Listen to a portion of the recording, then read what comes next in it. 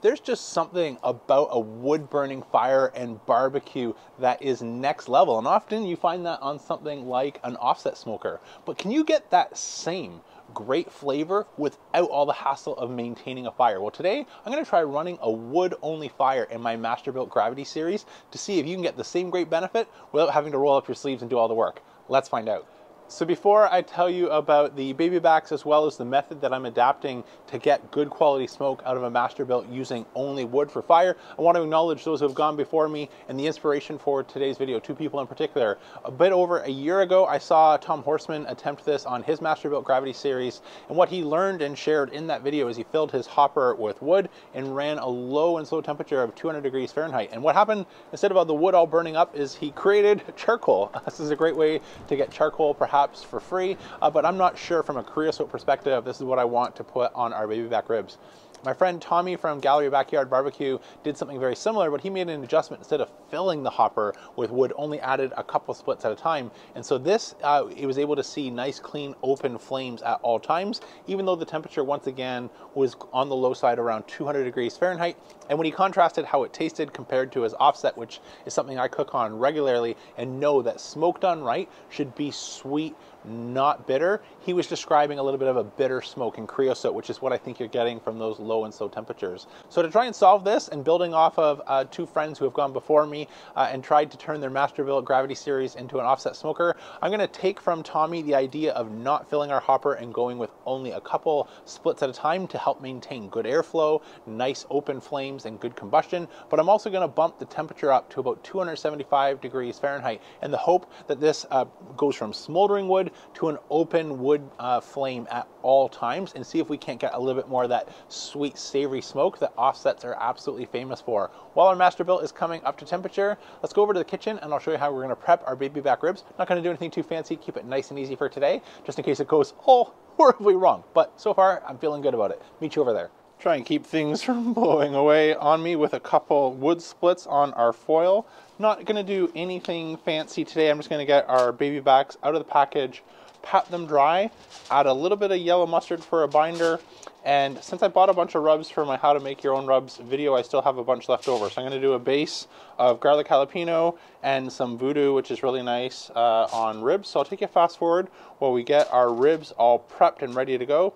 I'll also mention I'm not going to remove the membrane. If you still do this and you're struggling with it, absolutely continue doing it if you got it down pat, but it really doesn't seem to make any difference that I can tell from a flavor perspective. So I'm not even going to bother. So I'll take you fast forward, get these out, dry them, mustard, rub base, and I'll meet you over by the pit, which is preheating right now. Remember, let me know we get much better results on the second shelf, and I found that with my maiden pulled pork videos. I'm going to stick with that and just put a bit of a drip pan underneath with some foil wrapped on it. That'll make it nice and easy for cleanup. I know you're not getting a whiff of that, but this smells like an offset. That wood is burning clean. Let's take a look inside. So now that we've got our Babybacks on and we're holding a nice steady 274 to 275 degrees right on the money, and I actually like what I see every time I pop open the hopper and take a peek down inside. I'm continuing to see nice open flames. About every 30 minutes or so, just adding another wood split. So why are we doing today's cook? Well, last weekend I did my first low and slow smoke on the Gravity series. I did a pork picnic roast, and while it became clear pretty early on that it was not going to be ready near dinner time, I traditionally have a little bit of a bias towards these Wi-Fi smart grills. Why is that? Well, maybe it comes out of a few bad experiences with pellet grills way back when.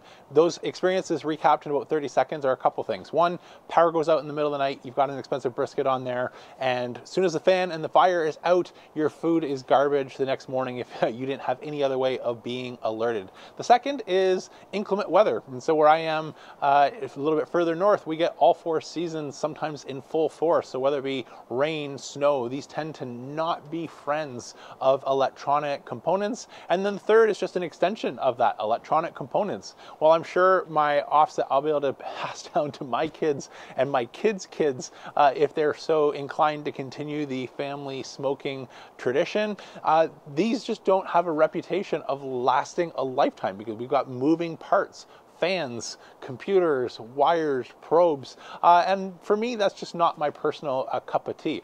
But This grill put a couple points on the board in a big way in that cook. So while I mentioned it wasn't going to be done for dinner, my wife and I left, and when I started to get an alert saying the pork was going to be ready and I was about 10 miles away from home and not wanting to rush back in order to finish it off, I was able to remotely dial the temperature of the grill down. And when it became clear we wanted to stay with our friends and have a bit of an evening, I was able to once again remotely turn it down all the way to 150 degrees Fahrenheit, essentially turning this into a remote hot hold oven, and I held that for 2 hours at 150 degrees Fahrenheit. So when I did eventually get home, I was greeted with some pretty spectacular pulled pork. I gave it a 10 out of 10 for smoke cleanliness. It was really good. You can't do much better in terms of smoke cleanliness. What was missing for me is smoke quantity. And so that is the idea behind going from a charcoal fire with a couple wood splits added in to all wood, because if we could take that same smoke cleanliness but add a whole lot more of it, we're onto something. And maybe my little bit of bygones be bygones with power and Wi-Fi might become a bit more of a thing of the past if you can just get that great of a result without having to do an all-day effort yourself. So that's what we're in for, hopefully later today. So I'll rejoin you with any updates, but otherwise I'll see you later on in the afternoon for our taste test. Okay, our Babyback ribs have been on for just about 5 hours now, and the game plan has remained as we thought, very simple and straightforward. So about every hour or so, I give them a quick spray, developed a really nice looking bark, and just to help be able to pick up the taste, I'm not going to be adding any sauce or simple syrup or anything like that. I really just want to be able to focus in on the quality of the smoke. I started to check for probe tenderness around the 3.5 to 4 hour mark just to get a sense where we are. We still were about 160. So these are now all the way up to nice probe tender, about 195 degrees Fahrenheit. So I think it's time to get them off, let them rest for a couple minutes, and I'll meet you over in the kitchen for our taste test. Well, these certainly look the part. Let me know down in the comments your guess if it's going to be good or absolutely terrible. I don't know. So let's just flip these over. I'll get a couple ribs out here for our taste test. Great looking smoke. See if they taste good. Okay, time for the best part, the taste test. They certainly look the part. Let's see if they taste half as good as they look. Oh, wow. Perfect bite through. I mean, I obviously know, but if you told me these came off an offset, I'd believe you, and I'd actually think you knew what you were doing on the offset. These are really, really good.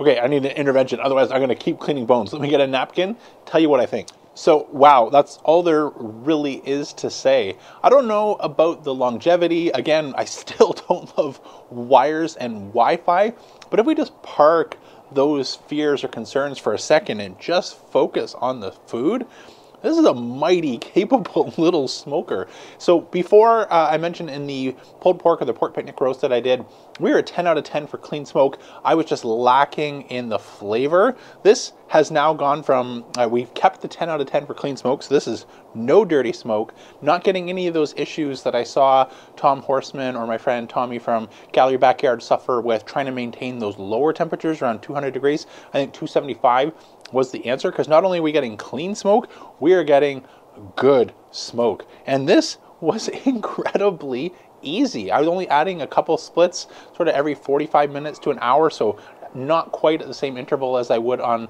my Oklahoma Joe's. This is a similar size where I'd be adding wood every 15 to 20 minutes. This was relatively low key and pretty darn remarkable. So let me know if there's anything else you'd like to see, or a head-to-head. That's the best way to compare, is do them at the exact same time and taste them side by side. If you'd like to see that head-to-head between my Oklahoma Joe's as the affordable entry line on an offset versus something like this AI computer-controlled grill smoker of the future, let me know down in the comments. But in the meantime, I'm going to take these inside and enjoy them. That's it for today. I'm James from Smoking Dad Barbecue signing off, and remember, don't be afraid to fire it up.